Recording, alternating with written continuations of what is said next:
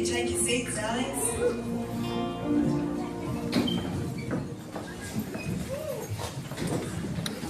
Welcome to church this morning. Yeah, good to hear somebody's up here. Praise the Lord. Actually, I don't even know this. Yeah.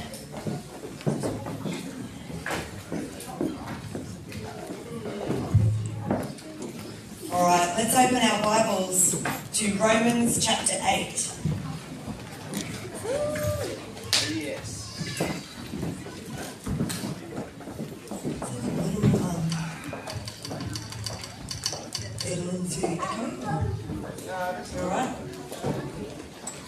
All right, who is happy to be here? Oh, I love Jesus, I love church, I love being with the people of God. And there's just nothing better. I know that the Spirit of God wants to refresh every heart here this morning. Refresh and possess. We're at the beginning. This is our first service of 2024. And the Lord wants to do something amazing this morning. So if you came expecting normal, you came to the wrong place. Hey, just... Take the faith up the road. Brutal. The savage is here. But because the Spirit of God loves you. He loves His people. And it's no coincidence that we're all here. God is a rewarder of those who diligently seek Him. And here you are, ready to diligently seek the Lord.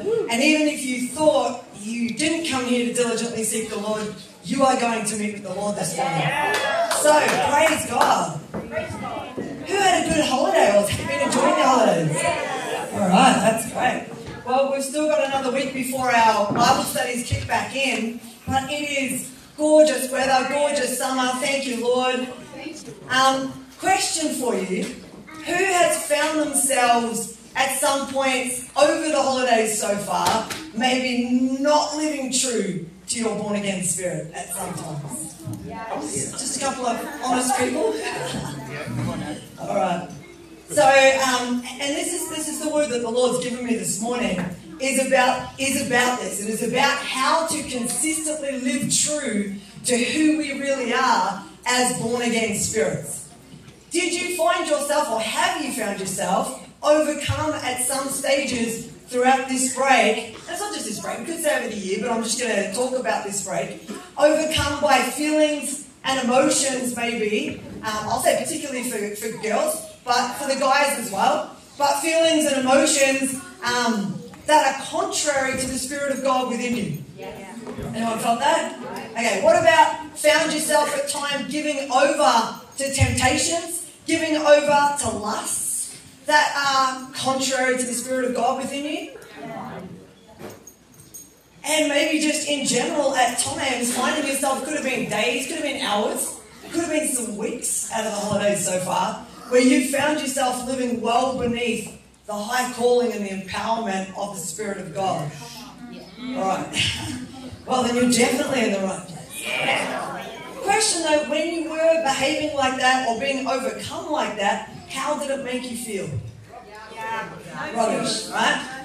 Okay, that's a really, really good sign right there. That in and of itself is extremely encouraging. So if you found yourself overcome by emotions, feelings, behaviours, thoughts, temptations, struggles or whatever that are contrary to the Spirit of God within you, and you felt rubbish about it, you are truly born again. You are truly filled with the Spirit of God, because all across the world right now, those who are not filled with the Spirit of God were doing the same things and felt perfectly fine about it. In fact, probably wanted to do it more and more and more. Because the Bible says that before we're born again, the thoughts of our heart are only evil continually. Now, when you're reading the Word of God, the Bible uses the words heart and spirit often interchangeably. So whether I say heart or spirit today, I'm talking about who you truly are, and we're going to get into that. But The very fact that when your thoughts or your behavior does not line up with who you are in the Spirit, and you don't feel good about that, that is a sure sign that you are of the Spirit of God. And it is very, very encouraging. Because only those who are not of the Spirit of God sin in peace. And do things contrary to the Spirit of God at peace. They do it at peace. They have no conviction about it. So, furthermore to my questions, how did you actually want to live these holidays? Victoriously? With the Lord? Disciplined? Winning? What was that? Loving? Keep it coming? Except everyone says once I come here anyways. Yeah! Okay, now listen. Everything you just said, that is because you're born again. The fact that you want to live winning, victoriously, with the Lord, loving, joyful, shows me that you're born again. Because your wants come from who you truly are. Your deepest wants and your deepest desires, they come from who you really are. So the deepest wants and desires of the unsaved, of those who aren't filled with the Spirit of God, is to sin. The Bible says that their thoughts, our thoughts before we were saved, are evil continually from our hearts, from our spirits. So what came out of us is, I want to sin. I can't wait to sin. I think about sin. And sin is just anything that's opposed to the Spirit of God and the way God does things. But the Christian wants every day to love God, to love people, to rejoice, to do the Word, to just be who they truly are. They want that. And even talking about that fills them with joy. Talking to other people about that fills them with joy. Because that's who they really are. What lights you up shows who you really are. So I'll find Rye's such a sweetheart. Those of you who know me, you know. Rye reads to me to get me to sleep. I'm still such a little kid. He literally reads me to sleep. And so he's read hundreds and hundreds of books to me, helping me get to sleep. Because I am a little bit of an insomniac. I don't sleep much at all. And so his voice puts me to sleep. But some of the books he's read to me over these holidays, I'm trying to go to sleep, but some of the scenes, the people are worshipping God in the scenes. Or they're talking about God. And I can't help it. Because I'm born again, my spirit starts lining up and coming awake. I'm like, okay, we need to read some sinner books. So I can leave my fucking boring put me to sleep. Because we choose stories written by Christian authors to support them and because they're invigorating. But it's not good to actually put you to sleep because the Christian is invigorated just talking about God. So the way you wanted to live these holidays is because you're actually born again. And you want, when you're born again, you want what the Spirit wants. But how can we get the two to agree? So what you really want, what you've said you really wanted for these holidays, and you've still got another week to live this out. In fact, you've got the rest of 2024. In fact, you've got the rest of your lives to live this out. Because today we're going to be talking about how to walk in the Spirit consistently. And it's not a far off thing. It's not a hard thing at all. It's instinctive. And that is what you're going to find. But we're going to talk about how to get the two to agree. So from what your born-again spirit wants to do and what you just told me it wants to do to what your daily reality actually is. So living in the Spirit rather than living after the flesh. Amen? Does anyone think that sounds great? All right. Now, I've just got to warn you that I am going to preach for a decent period of time right now. So, if you need to go to the funny buggy, go to the funny buggy, okay? If you need to get a drink. We will take a pause. I don't know. It's not like I'm going to be preaching until 5 o'clock in the afternoon, but we are going to go for it, okay? So, because this is a very important topic, and we were going to do like a word fest. We were discussing about maybe just doing a... I used to love, as a new Christian, I still love to this day, starting the year with a conference. I love it. And I used to go to conferences in January, and I would fast for the whole conference, so 3 days. because I just wanted to think about nothing but God. Like, I would just fast, and as soon as the music, I was just up the front. I just forgot about the kids. I forgot about everyone. I'm like, this is me and God. And I would just get drenched in God, and I would come so hungry for God that I would literally be sitting in meetings. It's like I could feel like a mist. Like someone was just spraying a mist because I could just feel God. But whoever draws near to God, God draws near to you. So if you want God this morning, then for starters, you probably shouldn't have stayed up till 2 a.m. last night. Because that shows your hunger for God, the decisions you make on Saturdays, right? So I make choices on Saturdays for Sunday. Okay? I choose whatever. It's going to make my relationship with God the best. But you do what you need to do to be able to hear from God this morning. All right, Romans chapter 8, verse 1.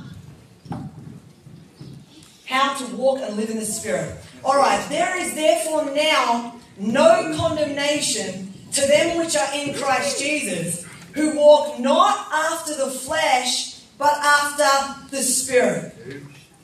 Now, actually, just before I read the next one, because we're going to be in Romans 8 and Galatians 5 for the majority of this teaching, so feel free to have a hand in both or a bookmark in both. But I just want to say, what you said about your holidays is what the Apostle Paul spoke about in the chapter just before this, which we will look at shortly. But in Romans chapter 7, Paul basically says, I just want to live from my spirit.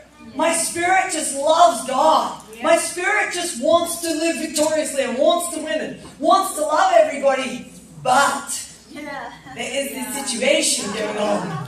And it's called the flesh. And he talks about the flesh. And he says, in my flesh, there's no good thing.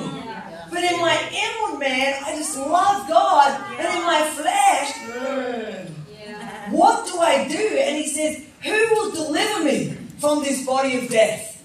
And then we go into Romans 8. And we're going to cover all of that. And we're going to cover how Paul told us he discovered how to live continuously in the Spirit. Come on.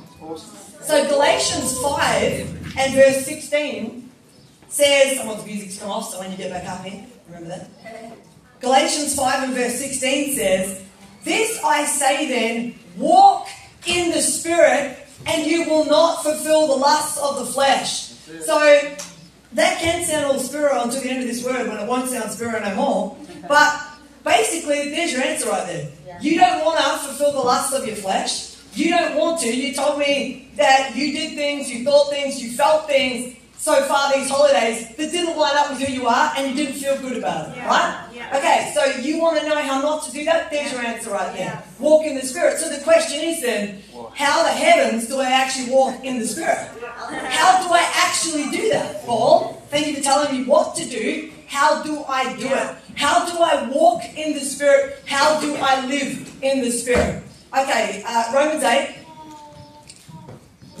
First, to understand what walking in the Spirit, living in the Spirit is, let's just talk briefly what walking and living in the flesh looks like and what that means. Romans 8 and verse 9 says, he's talking to the Christians in Rome, you Christians are not in the flesh. Okay, I just want to clarify this because I have never heard Christians talk about being in the flesh until I arrived at a certain ministry. Prior to that, I was already 10 years saved, and I'd never heard that before.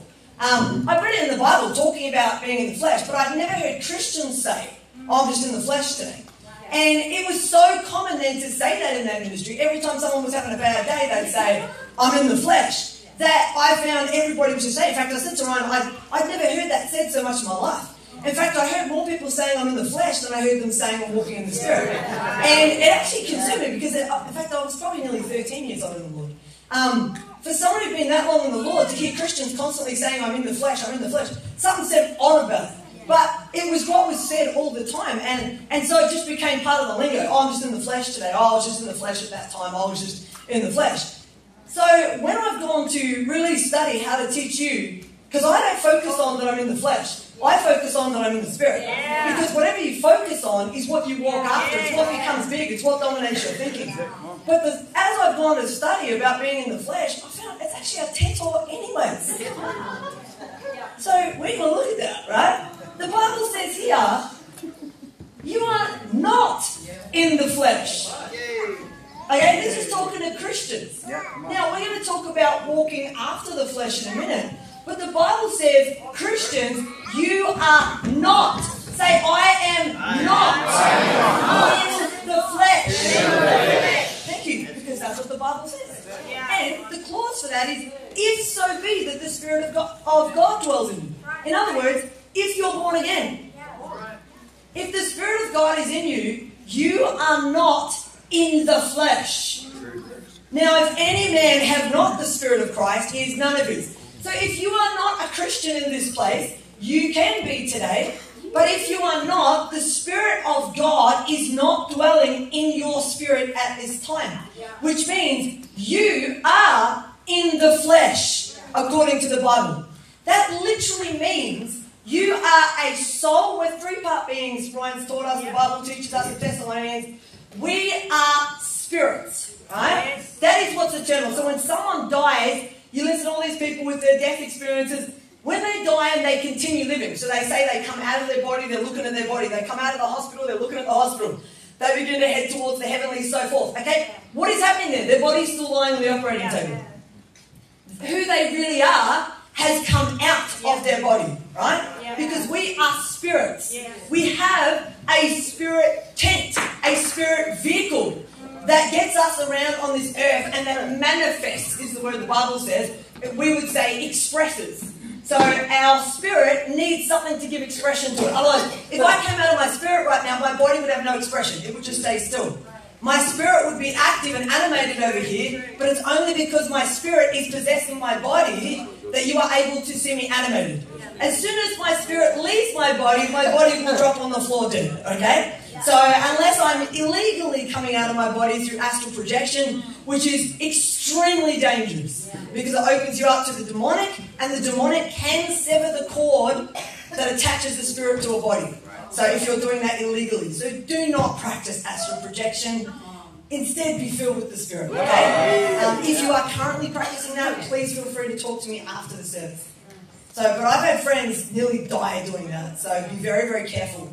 Anyways, let's get back to it. So, we are spirits, and we have a soul, which is our mind, our will, our emotions, and we live in a body, right? Somebody who is in the flesh is somebody whose spirit is yet dead, okay? Their spirit is separated from the life of God. So, because they have not the life of God, the Spirit of God in their spirit is literally dead. It's just filled with sin. So they are dominated by their soul and their body. That's where they live from. So everything they do is out of their thoughts, feelings, emotions, or the desires of their physical body. That's it. They don't have the Spirit of God in them. They literally are living just like meat with some emotions and stuff. That's the way we were, the Bible says, before we had Christ. We were just following after just carnal. The carnal means fleshly, or just of the body, just temporal. That's the desires we were following all the time. Because you had not the Spirit of God. So this verse says here, when you've got the Spirit of God, you are not in the flesh. Okay? So Christians are not to say, I am in the flesh. That is literally saying, today, I am unsaved. Wow. Today, I don't have the Spirit of God in me. Oh, sorry, it's not that easy to get rid of it. Yeah, amen. So the spirits of those, let's turn to Ephesians for a wee minute. Ephesians 2.